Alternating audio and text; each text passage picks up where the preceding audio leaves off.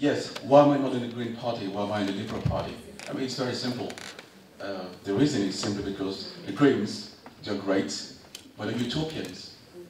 Whereas the Liberals, they're more, I think, concrete. Talking about the energy issue and talking about the environmental issues, coming back to what Colin said earlier on, I mean, he mentioned future generation, he mentioned economy that has to be centered towards the people. But I think there are some realities that you cannot, that has to be taken into account. For example, when you talk about energy, talking about clean energy, I mean, you've got grids, you've got infrastructures that are there. And these infrastructures is not because you talk that you can change them. It takes time and it takes investment. And we all know that the economy, we all know that the business, there are people that are looking for immediate profit most of the time.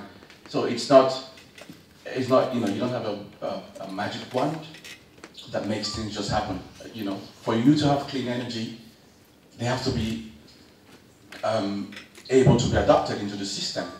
And the system currently, the way they are, the infrastructures, the way they are today, I mean, they cannot fit into, you know, new technology. So all of this takes time. You know, I mean, I totally understand the green discourse, which has helped to improve the mindsets, which has helped to, you know, shift the political lines on these policies. But, you know, I mean, this thing takes more than the talking. It needs political courage, but it also needs investment. And, you know, so maybe that's where the difference comes in between the Greens and the Liberals, because we're more practical, we're more concrete, and also to say that the green policies are not, you know, they're not only about people in the Green Party. Everyone thinks about the future generations. I mean, we all want to live in a clean world. We all want to live in a world where we breathe, you know, clean air. You know, and it's in fact one of the areas that I'm dealing with, energy and environmental issues in the European Union for nearly 10 years now. So yeah, why am I in the Labour Party? That's that's one of the reasons I think I'm more realistic. Ah, okay. So Abdoul, you're launching a debate here, so you're more realistic. Tell us, what are you going to do about this job situation? You heard this discussion. Yes. The job situation. Maybe, I think among the candidates here, I think with all modesty, I think I have a bit more experience about the European Union that they're vying for. I'm vying for the opposite, the regional parliament.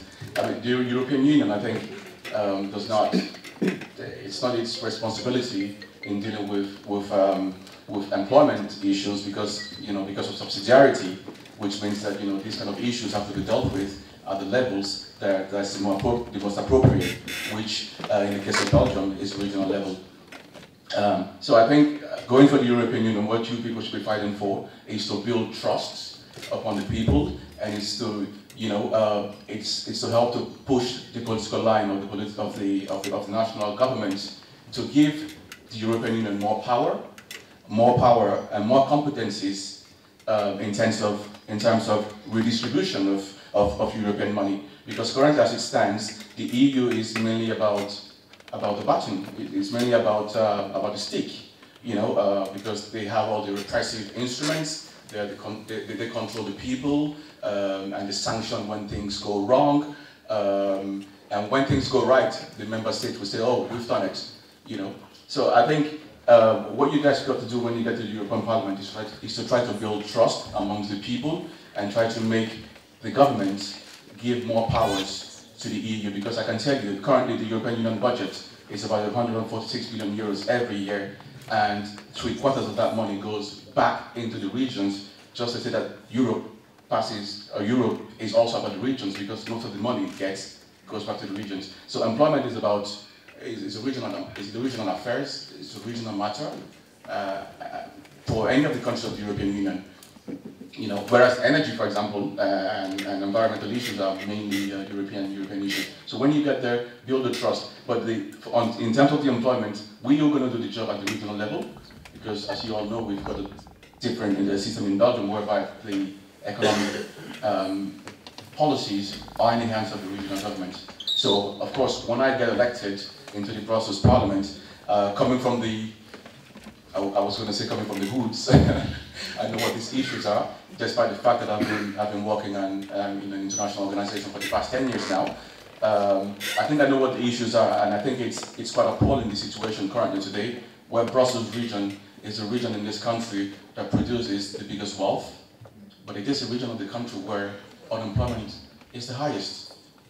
You know, so it's really an amazing situation. And I'm talking about racism. Of course, indeed, there's racism, but I'm not going to talk about racism because I was going to say that, you know, just to say a little bit of myself. My mom is from Nigeria. My dad is from Guinea. Mainly looking at my name, you would think I mean, it sounds more Guinean than more Nigerian. But I can tell you that I face more discrimination in Guinea than anywhere else in the world. So I think I'm not excusing discrimination or racism, but I think it's something that we have to look beyond. We have to look at meritocracy. Because if you have the values, if you have what it takes to get it, no one can say no to you. You know, of course it's your reality. People will find arguments to push you out of the system. But if you look at the unemployment market, the unemployment rates today in this country, I mean, it's not only about blacks, about foreigners. Everyone is concerned because there was economic crisis in this country, all over the EU as well. You know, so it's a question that concerns everyone. But I'm going to tell you guys, do not discourage. Keep fighting, and you guys are going to get there. Because, just a little example, for example, in the EU where I work, you know, talking about discrimination, when people come, because I do give conferences about the EU affairs to people coming from different parts of the EU, but usually when they come then they see me, you know, they want to take pictures with me, because they're kind of like, oh, you know, how did you get here? You know, so sometimes it's the other way around too. Now, Abdoul, I have a question for you. We're all here, sitting here, and we're totally amazed by you. You know, we're absolutely charmed. Tell us, what are you going to do when we elect you? What issues are you going to fight for? I know you've said that you're more realistic, you're better things, but actually, you haven't told us exactly what it is that you are championing. Okay, very good question. Indeed, that's the reason why I'm here, I suppose. Oh, I'm yes. Starting. Yes. So the first thing is that government is about making choices in society, and so one of the first things I'm going to defend is housing. I think the situation of housing in this country is totally appalling, and we hear there are no socialists around here, unfortunately, but we hear the socialist governments in power. They've been in power for 25 years, you know, continuously, and they come now to tell us that they want to tax rents, saying that by taxing rents, you're taxing the rich. I think that's a stupid policy. It's even a stupid thing to say, because if you tax rents, you're not taxing the rich man, you're taxing the poor man, because the landlord is going to repercute the tax on the rent. So in the end, it's the person renting the house that's going to have to pay that tax. So for me, when I get into the parliament, I'm going to say no to that policy. That's number one.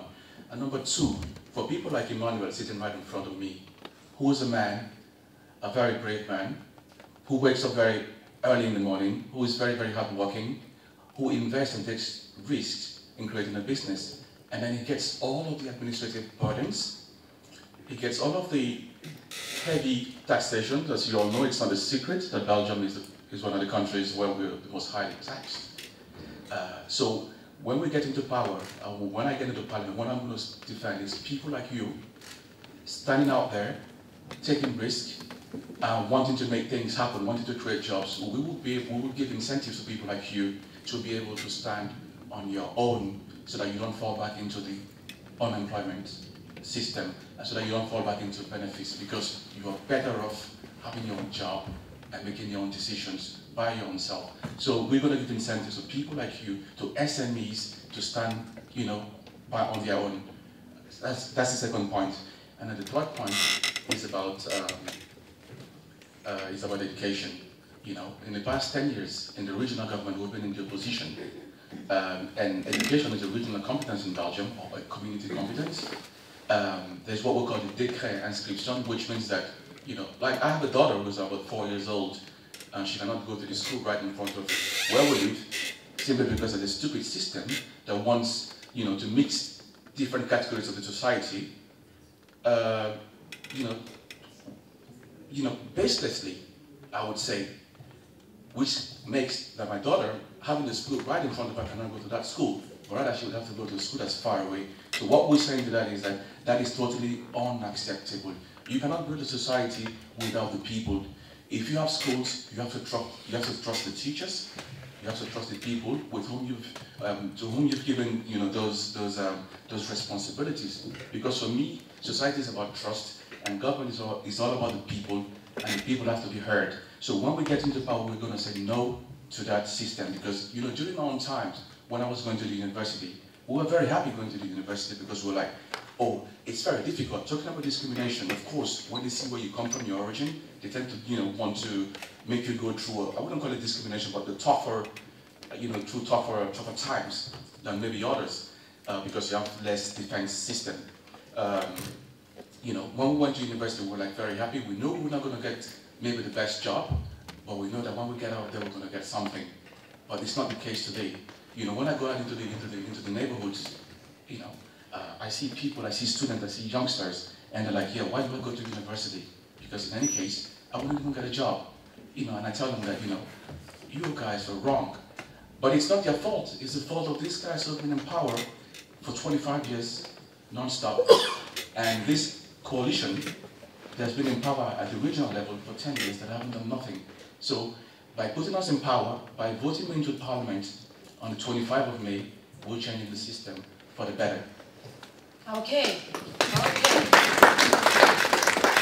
So, ladies and gentlemen, Abdoul is all yours. He's all yours. You have something, you have a bone to chew with him, you want to take him up on anything he said, you have a question for him, you would like him to clarify something, you want to vote for him, you want to shake his hand, go for it. DIALLO, this question is for you. The liberals are always associated with riots. Oh.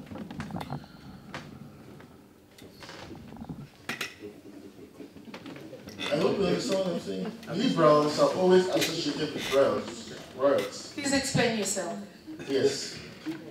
In most countries in Europe, when you interview guys engaged in riots, they tell you they are liberals.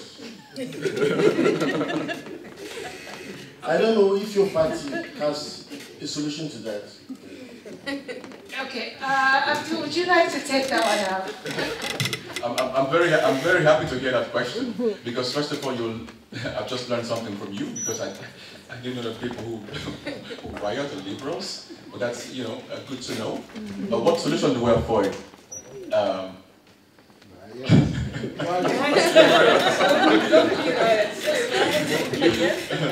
Usually in London, people tend to take the liberals to be, you know, the rich guys, the guys, you know, on the other side. So this is the first time I'm hearing that with people supporting riots. But no, I think the liberals are people who call for the respect of the rule of law, whatever it is. Because once a law has been adopted, we believe that it has to be respected, whether we like it or not. So that's our line. I mean, there's nothing more I can add to it.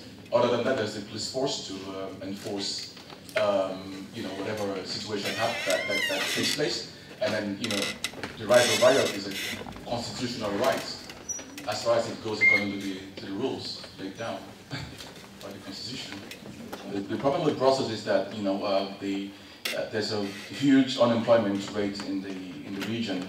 And the reason for it is because most of the people are dropouts, and they don't, you know, master even the French language that they tend to have learned at school. They don't even master it very well.